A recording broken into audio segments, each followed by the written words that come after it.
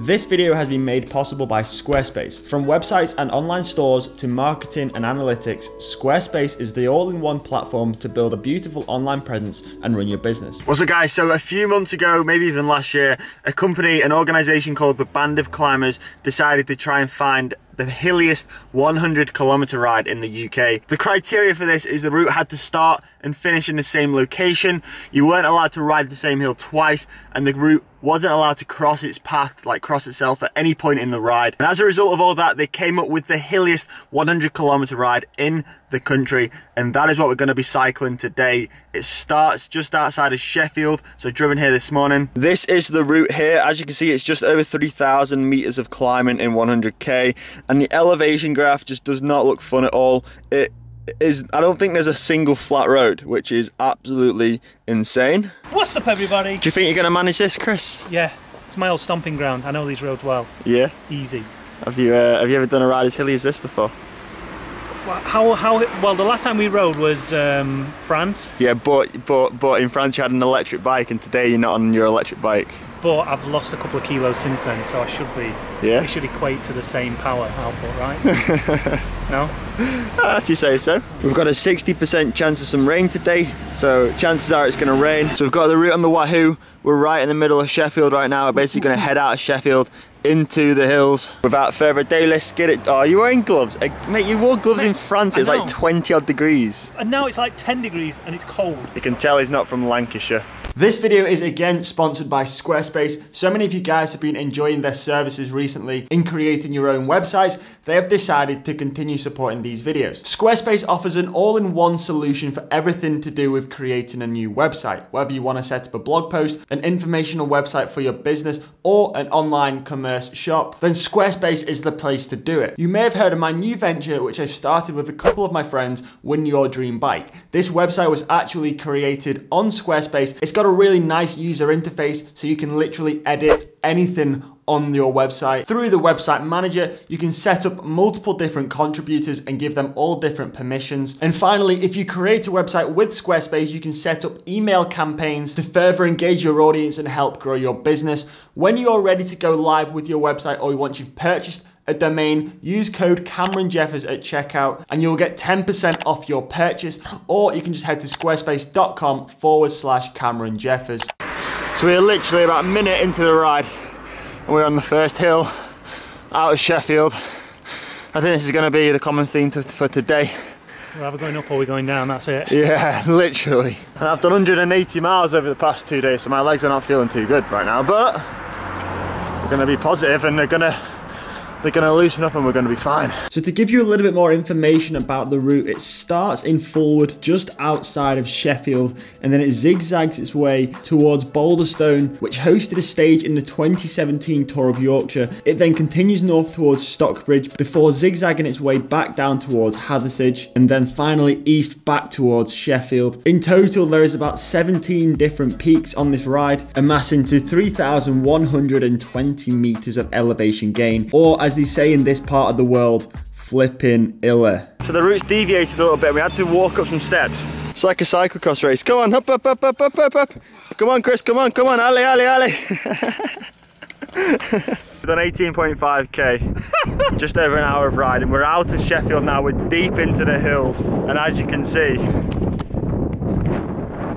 in every direction, there is a hill. Screw you, hills. The elevation graph is not looking too kind. We've done 800 meters so far of climbing, and it doesn't even look like we've made a dent into the graph, so that's sick.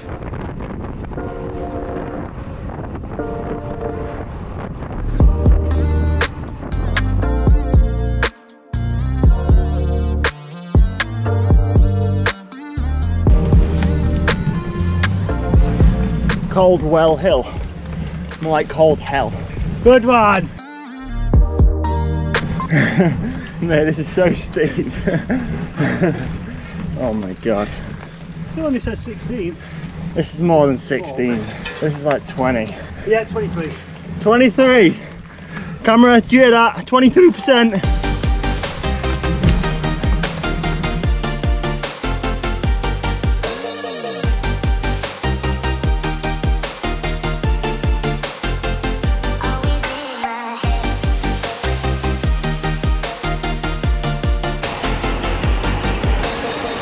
42k done, and we've finally hit the first flat road of the ride. The issue that we're coming across is the hills here are so steep, so the climbs and the descents, you really can't hold any decent speed, which makes our average speed so low, and it means this ride is going to take so long. But how long do you think it's going to take us, Chris? Well, originally, when I signed up to this, you said it was going to take 3 hours. Yeah, I told him 3 so you'd come. And because I knew if I said any more than 3, you'd say, nah, it's too far, so. Mate, we're not even halfway and it's already 3 hours in. Nice. 2 hours 15. Don't try and act cool to the camera. That was in my eyes. It's close enough, round it up. Look at this. Oh, that flat road didn't last for long. This is what I mean by steep. If I hold the camera directly straight, you can see how steep it is. It's like 25%. Mate, this is properly savage. So we're in the middle of nowhere now, like literally, yeah, in the middle of nowhere. If you look at the map, there's no other road around, and it just says that the road's closed. So I guess we're gonna just roll through, see if we can actually get through, because if we can't, we might be in a bit of trouble here. And it's starting to rain, so we kind of don't want to be stuck out here in the middle of nowhere.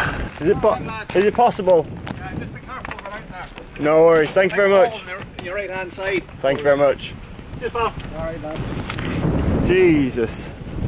Don't want to go down there. Shout out to that lovely Irish chappie that let us through.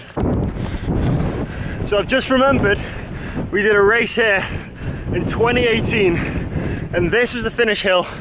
The finish line is just up there, and I was away in the break the whole race. There was like 5 of us, I think, in the break, and on the last lap of the climb I attacked, got away and crossed the line first.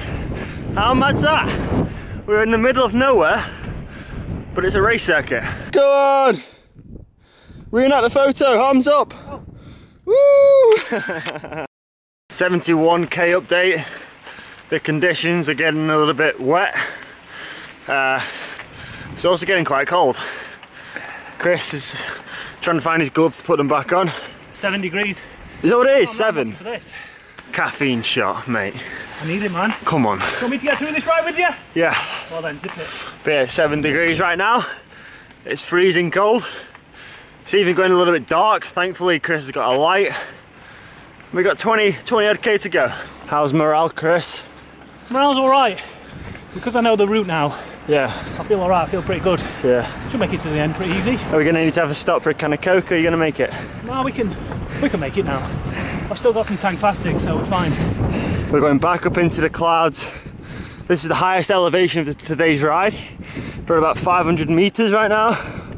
The key is to keep pedaling and you keep moving. Look at these poor sheep having to live here all year round.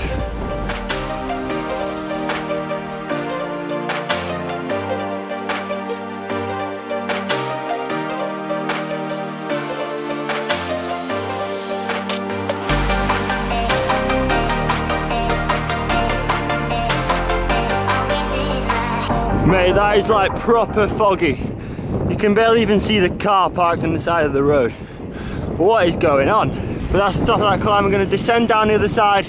Then we've got like 1, 2, 3 more peaks to climb up before making it back home. As you can see, we've done nearly 2,800 meters of climbing. Oh, you just dropped it. Out of my pocket! Yeah, you just dropped your fantastics. Fantastics, fantastics. Descent time, you can have them.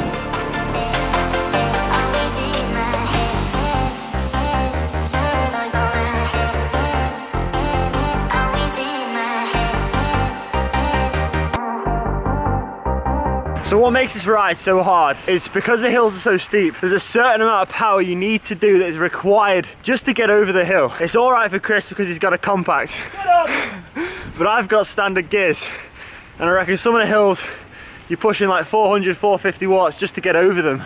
Yeah, but don't forget you've got like 6 kilos on me, and you're a professional cyclist. But there's only one of us that's been to the Commonwealth Games, Chris, and it's not me. So after a bit of friendly bickering, we continue to meander our way through the Yorkshire countryside. Then after 4 hours and 58 wet, dark, cold minutes, 100 kilometers and over 3,000 meters of elevation climbed, we made it back into Sheffield. All right, there it is. the official finish of the toughest 100k ride in the UK. Mate, good effort. We did it. It was alright, that. No sweat. Let's get to the finish first. Should we do it again?